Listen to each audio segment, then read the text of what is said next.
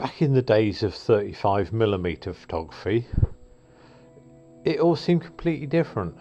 You'd get the kit, a good camera, Pentax, Nikon, something like that, hundreds of pounds, and you'd buy the film, spend quite a lot on film, Kodachrome or Fujichrome or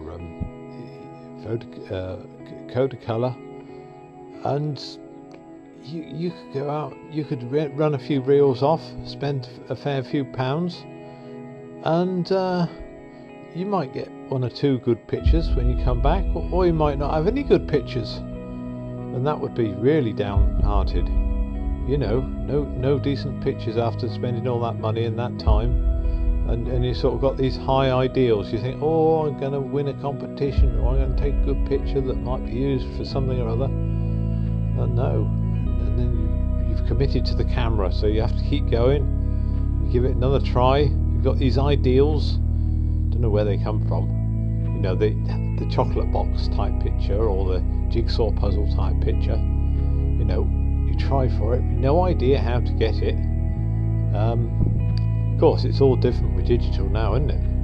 You don't have to, once you've got the kit, you can just go and you might get a good one here and there. Great stuff.